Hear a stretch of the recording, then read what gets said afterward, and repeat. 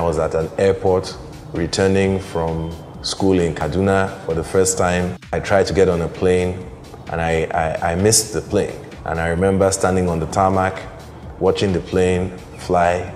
Tears streamed down my cheeks. I wasn't crying because I wasn't on that plane. I was crying because I couldn't find a reason why I should be left on the tarmac whilst there were others on the plane. And ever since that day, I've said I would never be left on the tarmac again. That has defined my competitive spirit. So my philosophy is very simple. Choose and select the market that you want to serve. You must innovate and bring out the right products for that market. Understand your competitive terrain and beat your competition by being much better than they are, working harder than they do, and outlasting them in every respect. That's how I approach things. Very simple, but I guess also very stressful.